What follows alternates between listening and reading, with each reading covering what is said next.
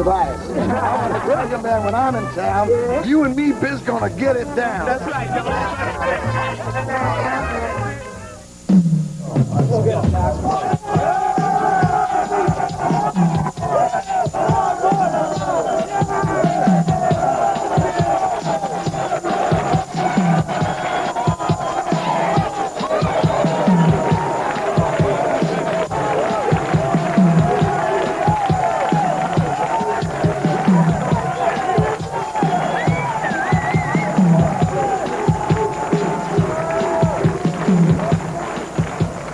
Tonight we're at the Apollo Theater in Harlem to discuss justice, particularly justice for blacks and other minorities. With us tonight, the Reverend Al Sharpton, C. Vernon Mason,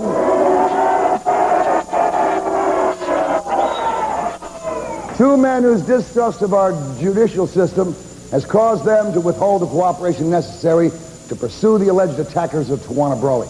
Are these two modern-day civil rights heroes or shameless self-promoters who would show up at a car wreck Also joining us tonight, we have Professor Dershowitz, whose legal accomplishments include keeping Klaus von Bülow out of the slammer. Well, we've got a lot of questions for the Reverend Al and Mr. Mason tonight. Let's hope that finally, unlike on the Phil Donahue show, they got some answers.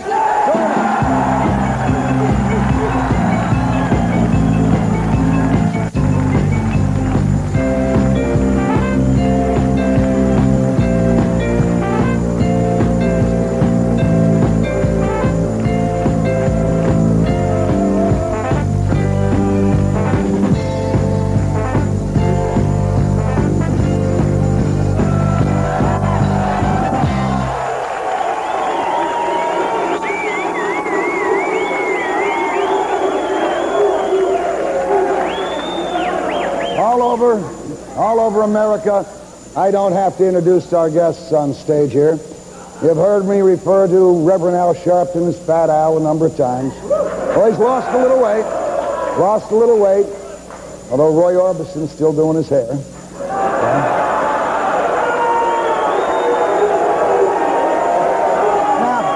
Now, wait a second. You're not going to let me get away with that. You're not going to let me get away with that. You and Secaucus do all this whooping and talking.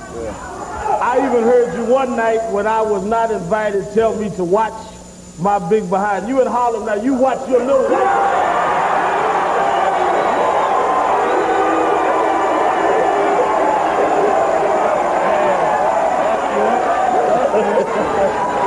All right. On Reverend Al Sharpton's right, and that is the wrong side for this man to sit on. He should be sitting on the left. We've got C. Vernon Mason, who is an attorney and an activist, all right? And, of course, sitting next to these two gentlemen, Alan Dershowitz, an attorney, professor at Harvard Law University. Let me start with Al first. Reverend.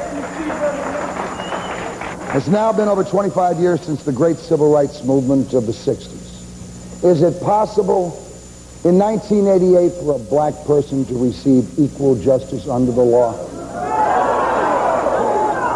If one looks at what is happening today, it is absolutely impossible for a black to expect equal treatment under the law. We are seeing it just in the state of New York alone. In the past 2 years, we've seen a grandmother shot dead in her apartment. Nobody went to jail. We've seen Michael Stewart beat to death. Nobody went to jail. We've seen the whole situation around Howard Beach. Everyone brags about how Howard Beach is an example of justice. The fact of the matter is 3 people were convicted of manslaughter. 2 of them went home pending appeal. There's never been a black convicted of manslaughter in this state that went home. Wait a minute. I brought for you from the New York Post, probably your favorite paper,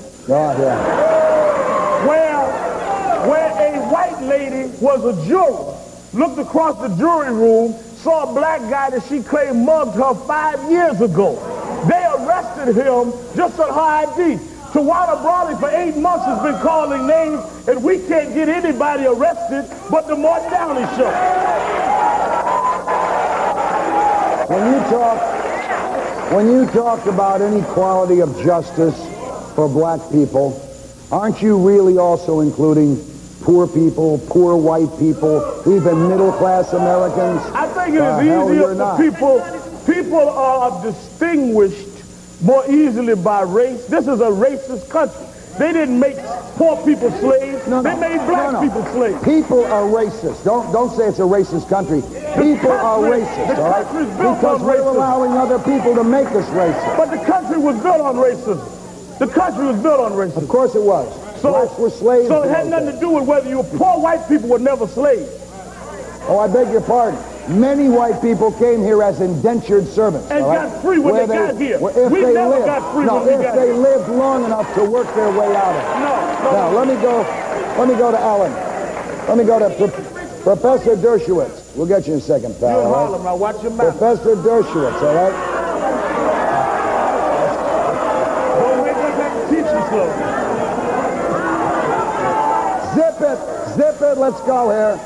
Professor Dershowitz, is there any justice or any question in your mind that there's a double standard of justice in this country, one for whites and one for minorities? It operates in two very distinct ways. First of all, it is not as serious a crime in America today to kill a black person as it is to kill a white person. There's no doubt about that. If you look at the statistics, if you kill a white person in America today, you are 10 times more likely to get the death penalty than if you kill a black person. It's as if we had a statute on the books which made killing a white person first-degree murder and killing a black person manslaughter or property crime. Let me ask you a question. That's the truth. All right, wait a second. Let me ask the good professor a question.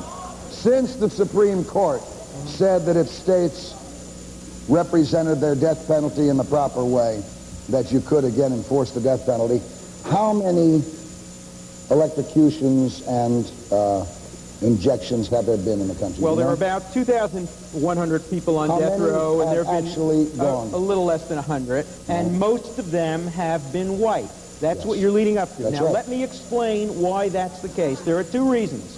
First of all, the southern states, which have most people on death row and executed most people, have manipulated the system deliberately to put the white people up front in order to avoid claims of racial bias, number one. Number two, that's the fact. If indeed it had been the other way around, though, your argument still would have worked because you would have said it was the racism. I'm not even making an argument here. I'm making an observation. But there's another point, too, and this is a little subtle, and this one is race neutral. This one I'm not going to get any applause on. Because it is a more serious crime to kill a white man than to kill a black man in America, inevitably, more white people are sentenced to death now than black people, because more black people are killed by blacks and more whites are killed by whites. And the victim is a more important factor in the discrimination than the perpetuator of the crime. I'll tell you pablum pukers can take any argument and turn it any way you want. But this is strictly an hypothecation on your part at this time. Oh, no, This is an observation. No. Let me give you You've spoken to the judges. You've spoken to the juries. They've told you that's No, why but let me tell you who I've spoken to. I've certainly spoken to the Attorney General of the state of Georgia, who, when we were together on another show called Nightline, made the following observation. He said, "Oh, no, it isn't true," he said, "that blacks get less justice than white, because you have to understand, when white people are killed," he said, "that's a more violent crime than when black people are killed." The Attorney General told you that? The Attorney General said that on national television. And call for the guy's rear end. Well, I virtually did. They threw Al Campanis out. He deserved to be thrown out and just I made as well. the comparison there, because that's absolutely right. You know, in the eyes of a white beholder, seeing one of your own killed may seem more violent than seeing somebody who you don't identify with killed. But it's the same human being, it's the same death, and we don't treat it equally. Well, let me come.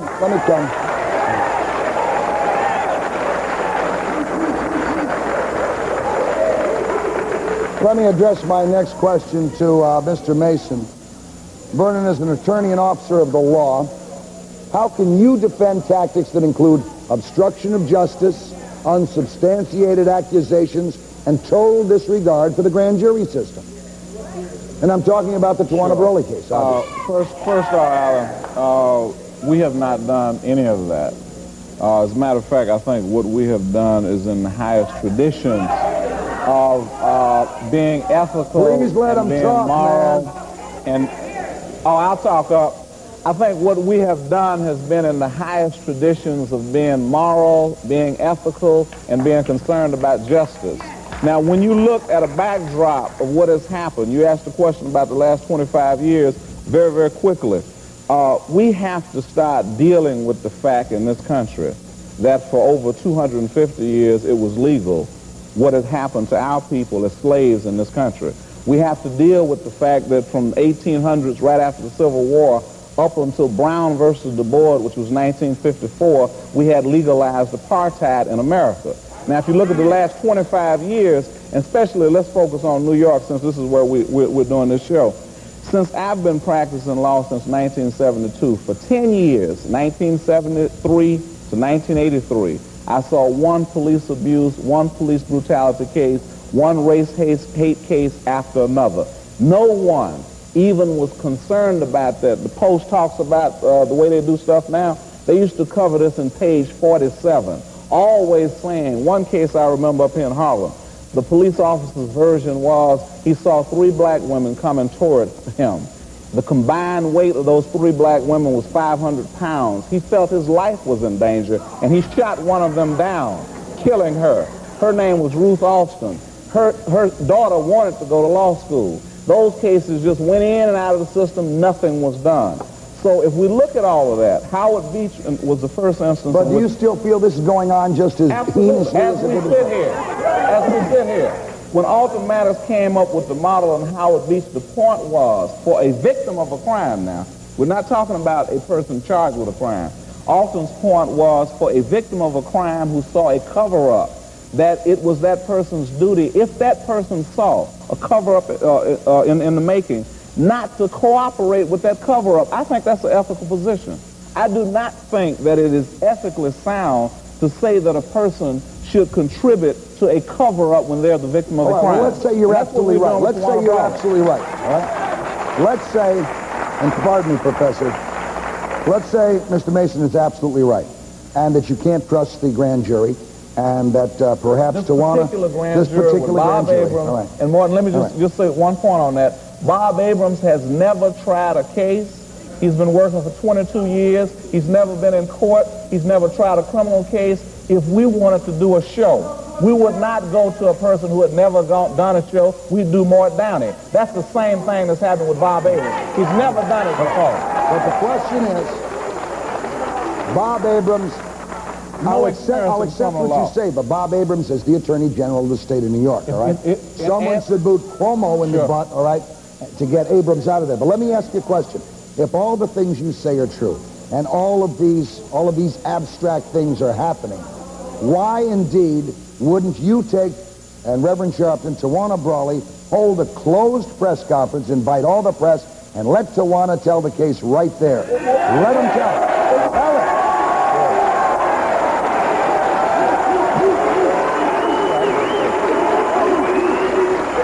And I'd sure as hell let her tell it here, because no matter what happens, Reverend, she is the victim, one way or the other. Absolutely. She's a victim. The result of a closed press conference would be to satisfy the appetite of those of you that think we're playing Murder, She Wrote, and not get justice for Tawana Brawley. Why should black people have to hold press conferences for justice? Why can't we build a justice system that gives justice to blacks and whites? Then why don't you prove? Wait a second. She damn near white did. girl that ever got raped had to have a press conference. They arrested the people that she accused. Talking about Marla Hanson all the time, as people talk about Marla Hanson as having invited the attack on her. When Marla Hanson, you talked about Tawana invited the attack. Did Tawana invite the attack? No, I didn't say she invited. I don't know if she did or not. Marla Hanson can make a statement and people are arrested, then why can't Tawana Brawley make a statement and people are arrested? All right. Did she make a statement? Absolutely. Did she name the people? Absolutely. And they've never been arrested? Never been arrested. And if you, I will name them again. Stephen Pagonis, William Patterson. Arrest them tonight. We'll have the biggest press conference you want tomorrow morning with the water bottle. Do blacks want justice or publicity? Stand by.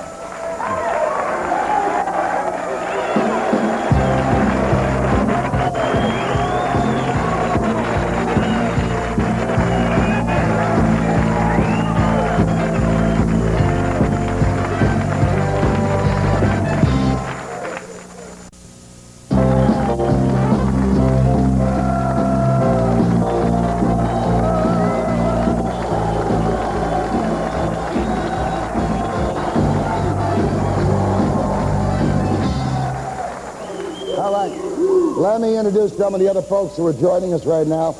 Loudmouth one, we have Bo Dietl, who is a New York City policeman, one of the most highly decorated policemen in the country.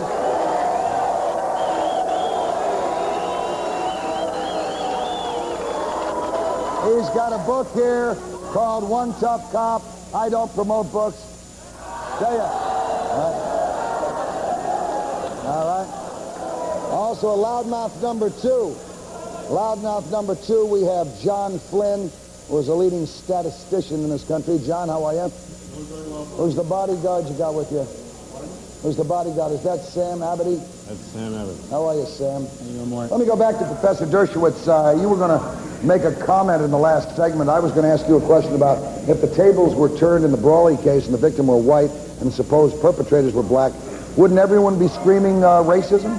Well, that's part of the point I want to make. I want to accuse these two gentlemen of something worse than unethical behavior, something worse than injustice. I want to accuse them of being ineffective. They have set back the cause of black justice. They have set back the credibility of a great movement started by Martin Luther King and Thurgood Marshall because they have made serious, important claims of racism in America less believable to most Americans by calling people like Robert Abrams bigots, by accusing Robert Abrams of masturbating to the picture of Tawana Brawley, by talking about the mafia and the IRA. They have turned people who would like to see racism eliminated in this country into cynics, and they have hurt the cause that they are themselves trying to promote. I mean, I got to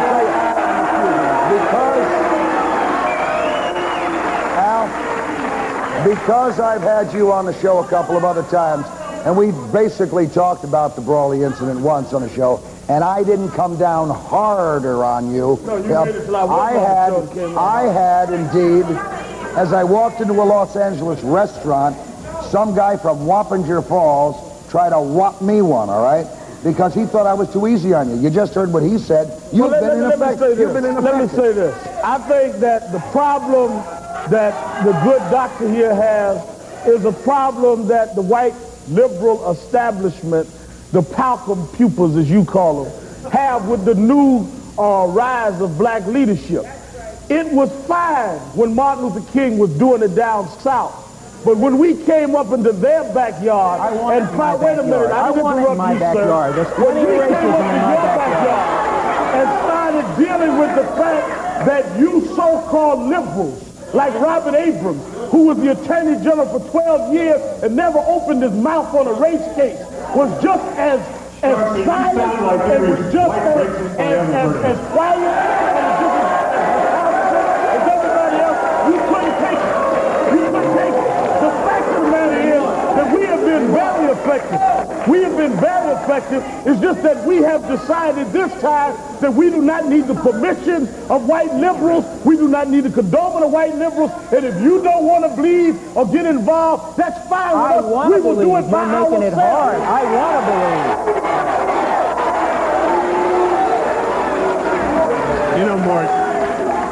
You know, Mort, about 40 years ago, white racists used to do the same darn thing. They would pick... Yeah, I wasn't, buddy. I was fighting the men, and I'm fighting black racists now. And you're a black racist. You're a black racist, brother. Are you fighting white racism too? You're darn right I am. I have been for 40 years. What are you doing to fight white racism? Is what he says about white liberals. If you read my book, I blame racism on white liberals, all right, for all the programs that have never worked. Here's what white racists do. They pick isolated cases of white on black, of black on white violence, and they say that represents widespread. All right, well, wait black a minute. on white violence. Do That's the what black widespread people in racists this audience think that But they never give any numbers. They never give any numbers, and that's exactly what you're doing. You're picking isolated cases. Do the black and people saying in that this it audience think it's represents. isolated? Here are the numbers, damn it. Here are the numbers. There's one thing that there's only one person up there that upsets me. There's only one person that upsets me being a former detective. That's a gentleman in the middle who I have the utmost respect for. C. Vernon Mason. I knew you when you were an attorney. The guy on the... All right, let me talk now. The guy on the right should go back to church and start preaching. The other guy don't care. Let me tell you a story. Let me tell you a story, all right? Let's stop all the rhetoric. Let's stop all the rhetoric. I let you talk. Listen to Mario Biaggi Jr. Let's stop now. all the rhetoric. Hey, Al, let's stop all the rhetoric. Let me tell you a little story, Al. Tell me to go all back right? to Jersey. About your racist police department. I don't cover Let me Jersey. tell you a little story about your racist police department, all right, Al? And let me finish the story, all right? One day on one Palm Sunday a couple of years ago, I walked into a scene of 10 little children killed, shot in the head. Let me finish. 10 little children, eight children, 2 adults, all shot in the head. And let me finish the story, all right? They all were shot in their eyes and head, but they weren't white. They weren't black either. They were these little Puerto Rican kids. They don't count. Now what happened? Now let me tell you. What happened.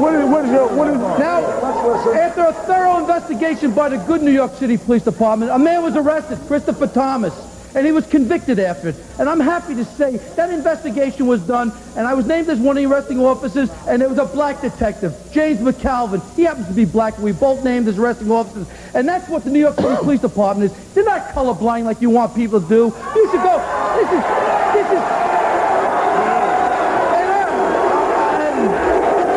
and I'm tired, and I tell you right now, if C. Vernon Mason ran for district attorney, Mike, please, if C. Vernon Mason ran as district attorney the way he used to talk, I would have voted for him. But of course he got tangled up with your bull. That's the end of it.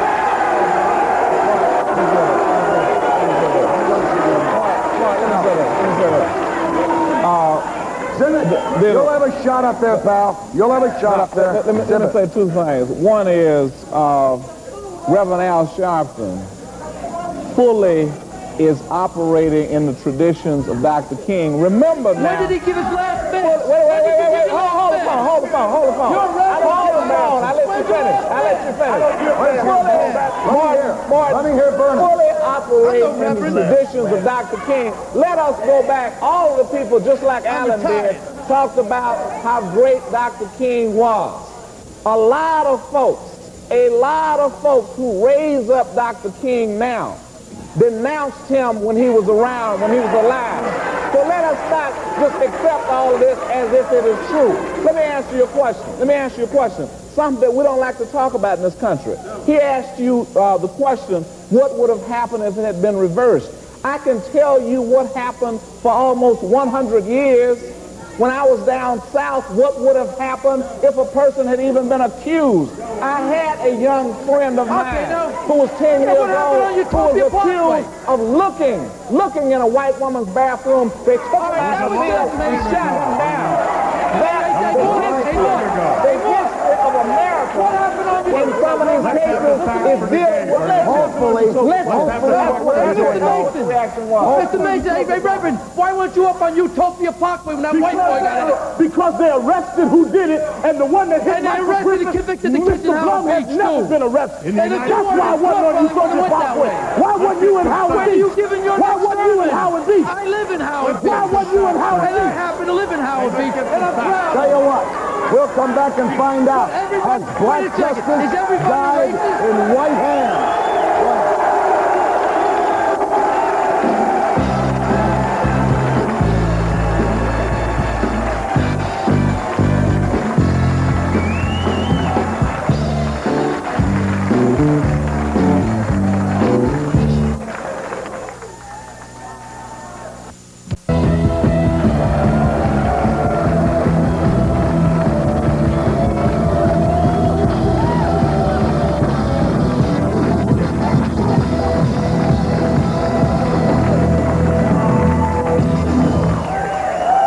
Let me, first, let me tell you, we're not playing our regular music tonight. We've got our band, the Flaming Caucasians. Thought that was a good place for them to come on up here, all right?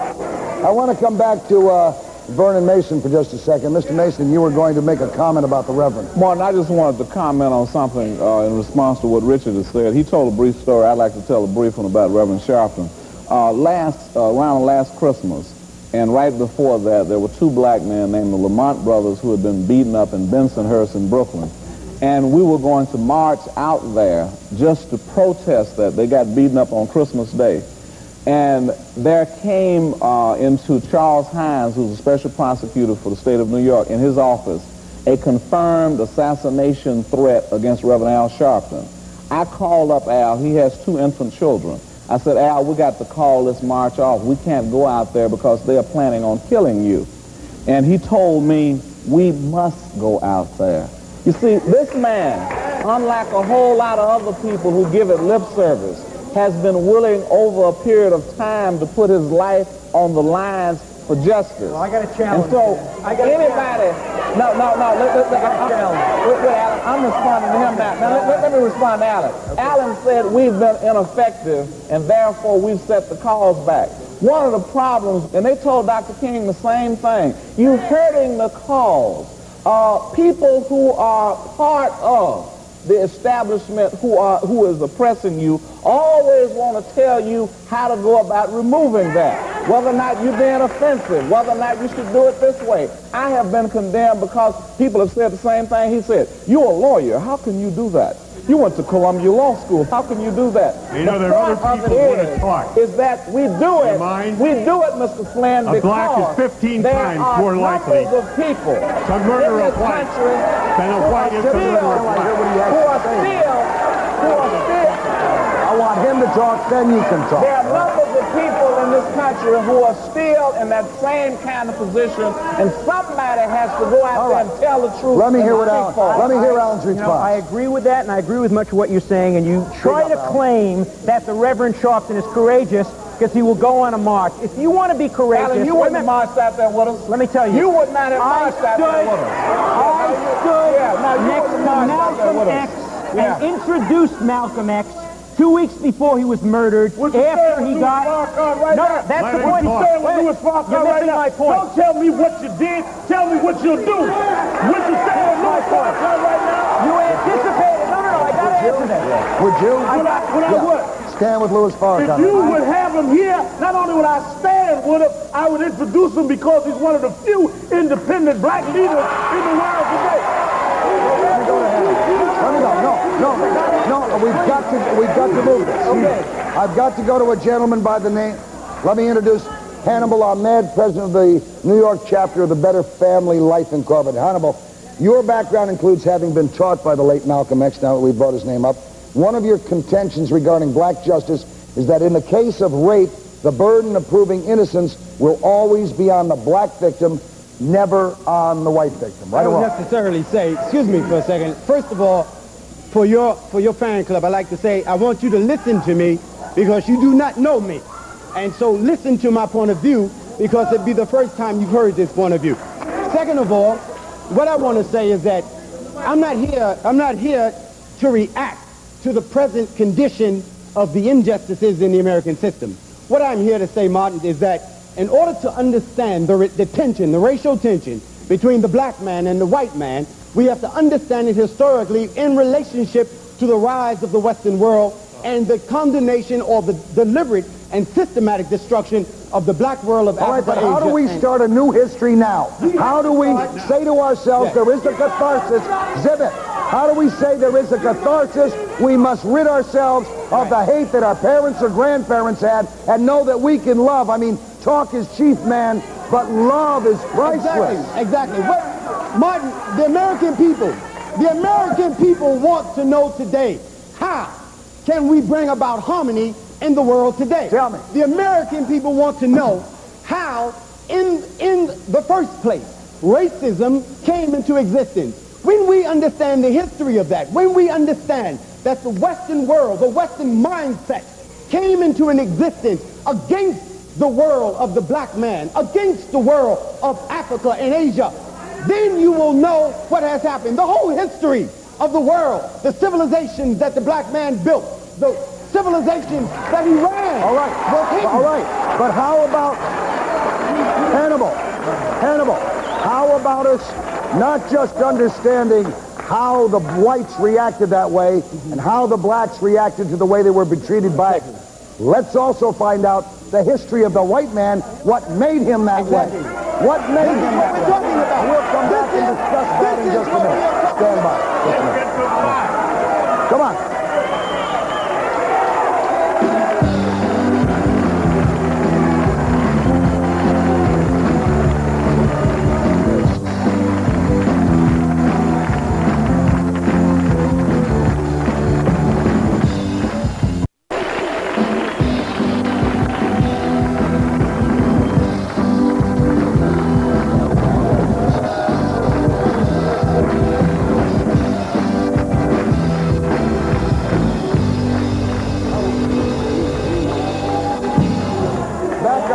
Back on the Louis Farrakhan issue for just 1 second.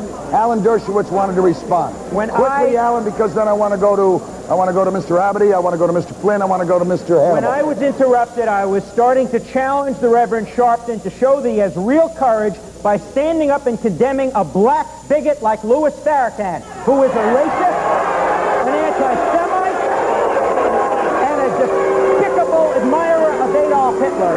And if you don't have the guts to call a racist who is black in his community, and you call him an independent thinker, then nobody, you have no claim on anybody's conscience. Well, I will respond. Let me zip it. I want to hear from Al.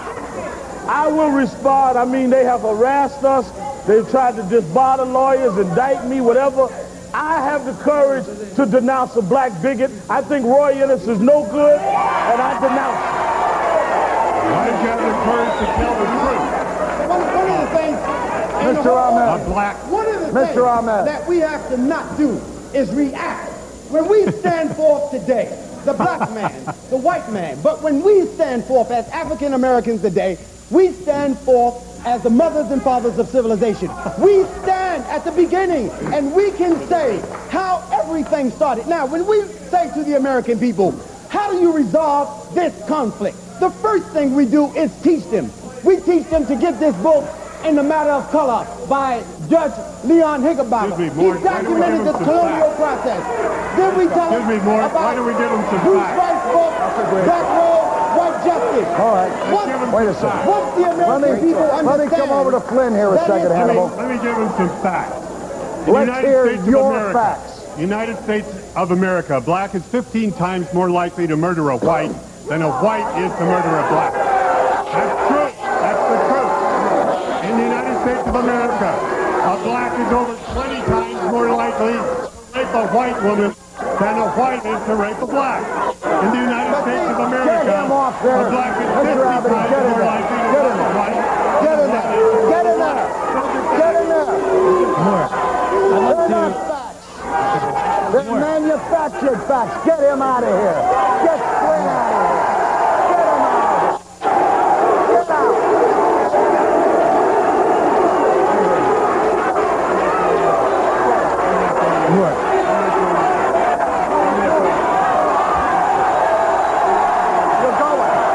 You're going. You're going. You're gone now. Right now. It's your kind of statistics that cause all the trouble there is in this. Those are right out of the book. I don't care. They're right out of the book. self-serving statistics. They are not. Get him out of here. Get him out of here. Get him out of here. Mort. Let me hear you. I'd like to... No, let me hear it. Mort. Let me hear it. Zip it, please. Zip it. Let's do two things. It's those... Let's do two Sit down, please. Sit down, please. Sit down, please. Mort, let's do two It's those kind of statistics, self-serving statistics, that create the problem between all of us. I don't give a damn, Flynn. It's that kind of statistic that creates an inflammatory system among people who want to get together. The media won't let them get together. like you won't let him.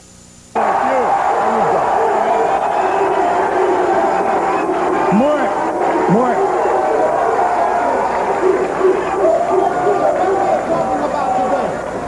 What we are talking about today, as the mother and father of civilization, we are talking about the re-education of the world. Today, we're talking about black folks who constitute technically a majority when you consider them all over the southern hemisphere in Africa, and a minority of white folks.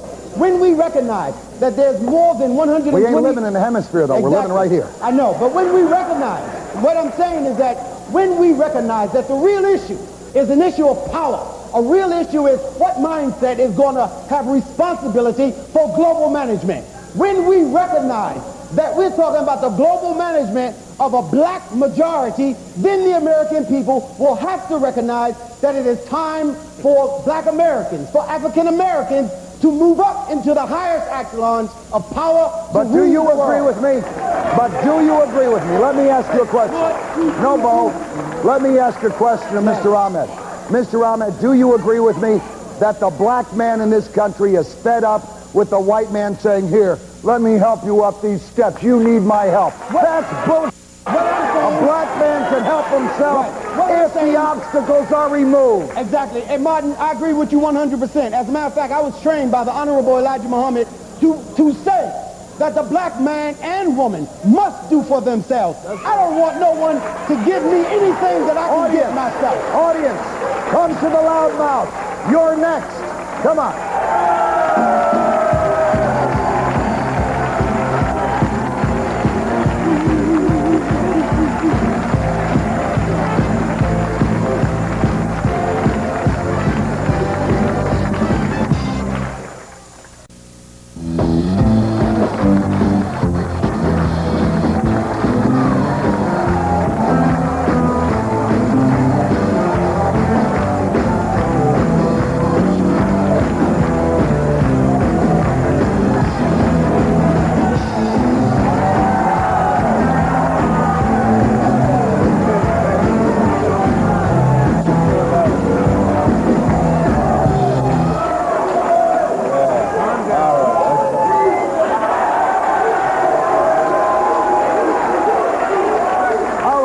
Okay. Welcome back to the Apollo. Incidentally, we'll be here all week long. Quickly, I want to go to Mr. Abity. Mort, let's do two things. Let me hear you. Let's do two things. Let's define the Get down on the problem. microphone. Come on, baby, get down. We're going to do two things. We're going to define the problem, and I'm going to suggest a solution. First of all, let's not make any mistake.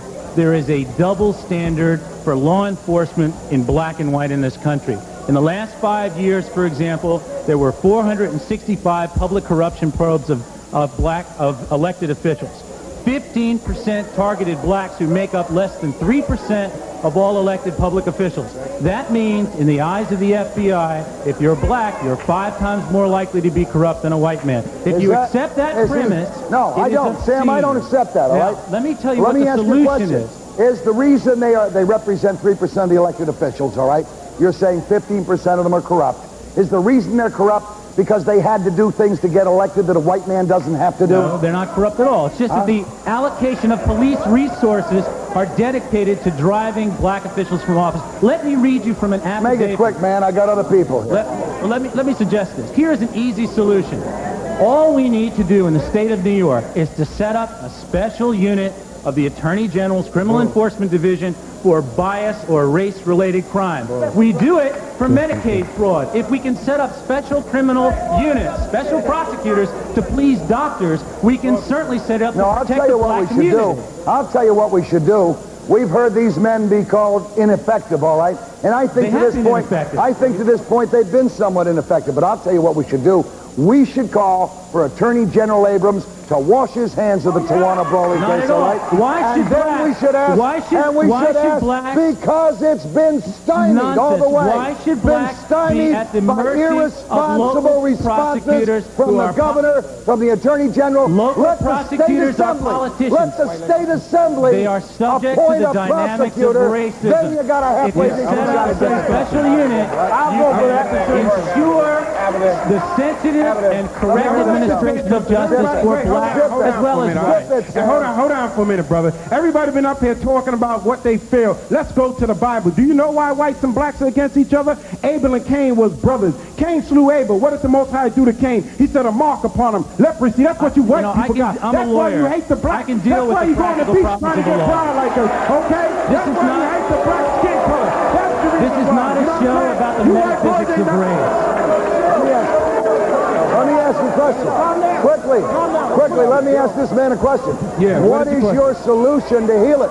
We can all attack, man. We can all attack, and let me tell you. Yeah, but I got facts and proof. If we get so stupid that we end up with a race war, ain't nobody winning except the politicians, all right? The Most High children are going to win. The politicians are not going to win. The children of Israel, the so-called Negroes, Puerto Ricans, and Jamaicans, the 12 tribes of the nation of Israel is going to win because they're going to be the ones that liberate out here. Those are the real Jews. Christ ain't no white boy. How about let's not worrying about who's going to win? How about bringing us together? You're talking, man. Bringing it apart. Not coming together. Let me hear this man. Now, I may be young, I'm only 18 years old, but throughout the year of black history, all black leaders like Malcolm X, these brothers up here, have been put down by the media, and I've noticed that brothers that have been put down by the media are the ones that we should follow, because people like Boy Anus, who sits down and talks a lot of crap but does nothing for black people, because he's not a leader, he's just a figurehead, because if you notice, the media loves this gentleman, and you should sit down and wonder, why does the press love him? No, you be quiet, because you had your chance. You should know this, because the media likes this man because he does nothing for black people. And that's the main key, because they're speaking up. And the reason why they're speaking up, that's why they're being treated this way. If they were quiet, sit down and take the nonsense, and do nothing, everybody would love these brothers. Listen, let me say this. Brother man, let me tell you something. Let me tell you something. Mark, Alan made one mistake. He accused us of calling Bob Abrams a bigot, and the mistake was, in addition to calling Bob Abrams the bigot that he is, we also called the governor of the state of New York a bigot. Anyone who thinks that he's not, look at what he's done on Yonkers. First of all, he does not have the courage to deal with that. Then he said that the problem in Yonkers was that it was not Harry Belafonte or Lena Horne. He said that the whites in Yonkers would have no problem with Harry Belafonte and Lena Horne. Let me tell you something. I know a little bit about Yonkers, all right? And I don't think the people in Yonkers would be nearly as upset if they moved that low-income housing, all right, not just into the poor middle-class neighborhood. Let the rich have some of it, too, all right? We'll be back in a minute with the rest of it.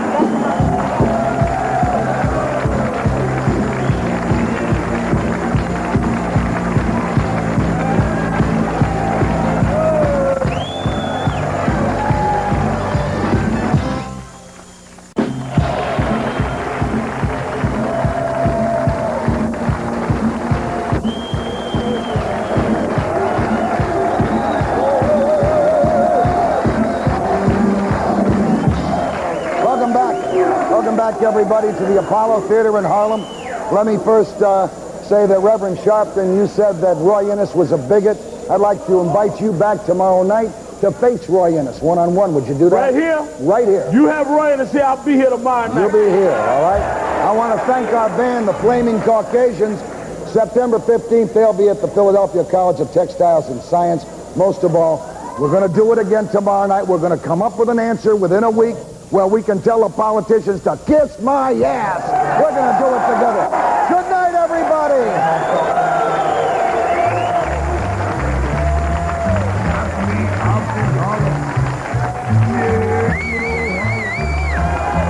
Have your fun under the Harlem sun. Stop me all in Harlem. There's two colors. You love it. You hate it. Now you can see him live. Morton Downey Jr. live at the Syria Mosque Friday, September 30th. Brought to you by WPTT TV 22 and to Caesar Engler. Morton Downey live at the Syria Mosque Friday, September 30th. Tickets are on sale now. And the follow Puerto Rico give you a great big lift. Yes, drop me off in Harlem. Yeah, man, beautiful Harlem. You get red beans and rice, very nice.